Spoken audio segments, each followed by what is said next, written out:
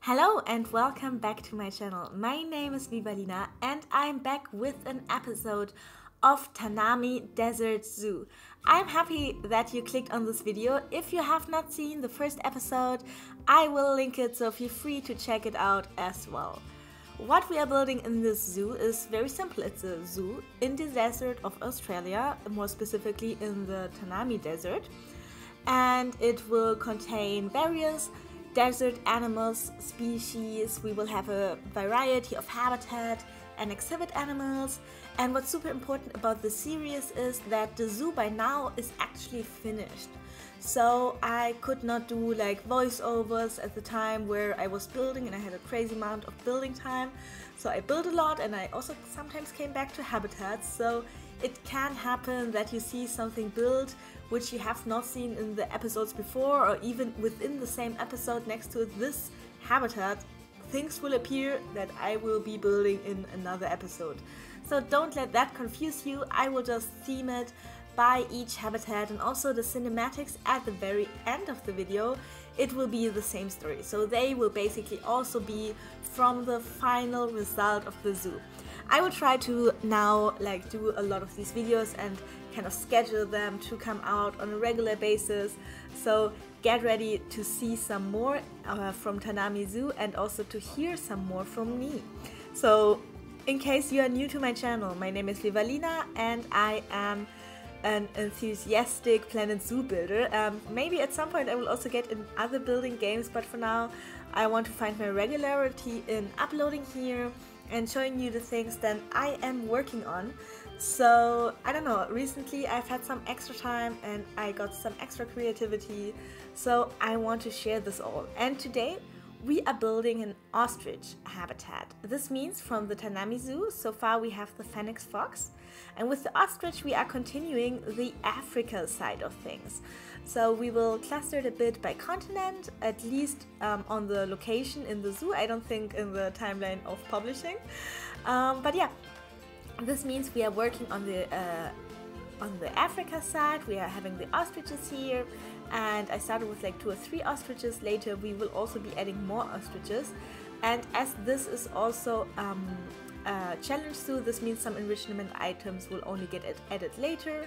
And also at some point I think I even was making the habitat bigger, because the ostriches for 2 or 3, the size was perfectly fine, but then they get kids and the kids grow up and so on, and I didn't constantly want to release them to the wild. But in the end, this zoo has a big effort of releasing animals into the wild, simply because I just got so much opportunity to do it. And I was somehow at some point, you know, it's with franchise, with challenge mode, sometimes the longer you play, then conversation credits and money don't play that much of an option. So releasing into the wild is just easier than trying to sell, especially like in challenge mode. So I mean to sell for conservation credits. That's a tough word for me. Yeah, so quick thing about me. I'm from Germany, so you might hear this in my accent, and when I fail to speak English, I usually speak better, but I don't know what happens. I turn the microphone on and it's like I cannot talk anymore.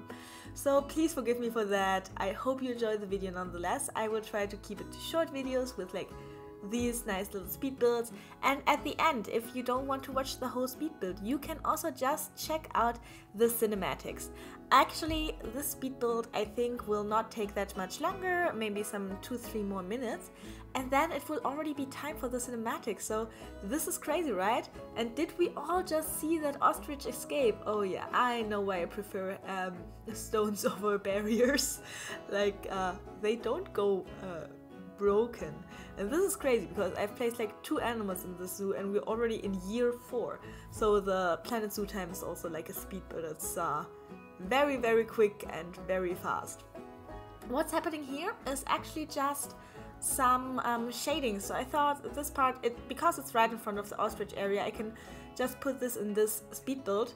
So I just thought, this is in the desert, it's constantly shows me 44 degrees, the animals are hot, like the ostriches actually needed coolers in their habitat.